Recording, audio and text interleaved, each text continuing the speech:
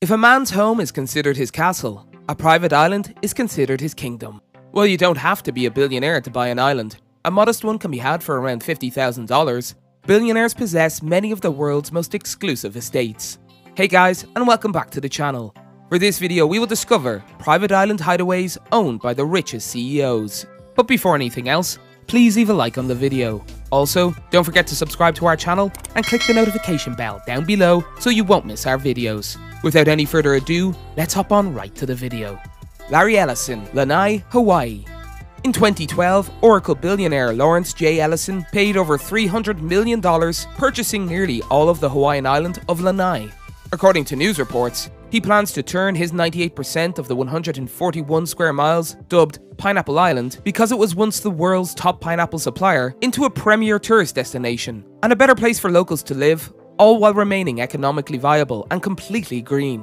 One of the world's wealthiest people wants to create a prosperous and sustainable Eden in the Pacific, which includes everything from renewable energy and electric car charging stations to producing and exporting gourmet vegetables and opening organic vineyards. And the scent will be manufactured the old-fashioned way, as in France, using flowers. Ted Turner, St. Philip's Island, SC. Ted Turner and his family and friends have been sailing, fishing, and entertaining on St. Philip's Island off the coast of South Carolina, near the historic seaports of Charleston and Savannah for more than 35 years. The pristine island, which is protected by the Nature Conservancy through a conservation easement, has 70 acres of long white sand beaches stretching along the Atlantic Ocean, a maritime forest, ponds and marshes, and is teeming with fish and wildlife. Little has changed here in centuries, according to Private Islands, which has the 4,680-acre property listed for sale at $23.8 million, so another family can enjoy this natural oasis as much as we did, Turner added. Richard Branson, Necker Island, British Virgin Islands, and Mosquito Island, British Virgin Islands. Fortunately for us, some billionaires enjoy sharing their wealth.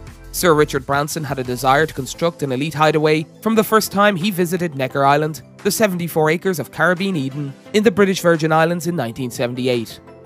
Necker Island is my home and favourite hideaway, Branson says on the resort's website.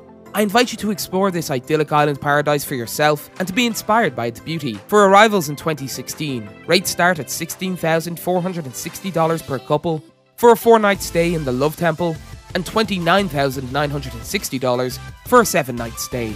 But barefoot luxury isn't the only attraction. The island is dedicated to long-term development, community development, and energy independence. Richard Branson continues to share the love on Mosquito Island, the British Virgin Islands island he acquired in 2007 and has since developed into a luxury resort, just 2 miles and a short boat trip away from Necker Island.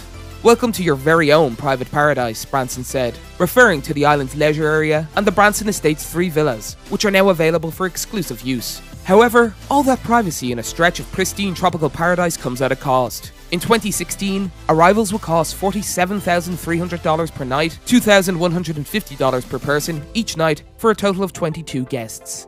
John C. Malone, Samson Cay, the Bahamas.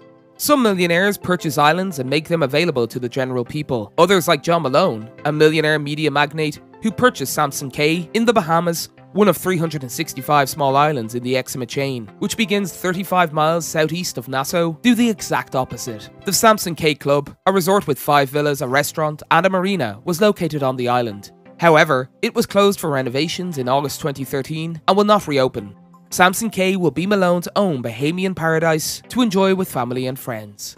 Ekaterina Dmitry Rybolovlev, Scorpios Island, Greece. Even the wealthy and renowned are not always able to obtain their desires. According to media reports, Bill Gates, Giorgio Armani, and Madonna all competed in recent years to buy Scorpios, a 74-acre private Greek island off the coast of the mainland in the Ionian Sea. In 1968, the little island hosted the high-profile wedding of late shipping billionaire Aristotle Onassis and former US lady Jacqueline Kennedy. The trophy property, along with the nearby islet of Sparty, was sold in 2013 for $150 million to heiress Ekaterina Rybolovlev, daughter of Russian billionaire Dmitry Rybolovlev. Dietrich Mateschitz, Laukala Island, Fiji. On Laukala, a 7-square-mile private island retreat turned resort owned by Austrian energy drink magnate Dietrich Mateschitz. Wild orchids, empty white sandy beaches, and endless jungle are just a few of the South Pacific joys.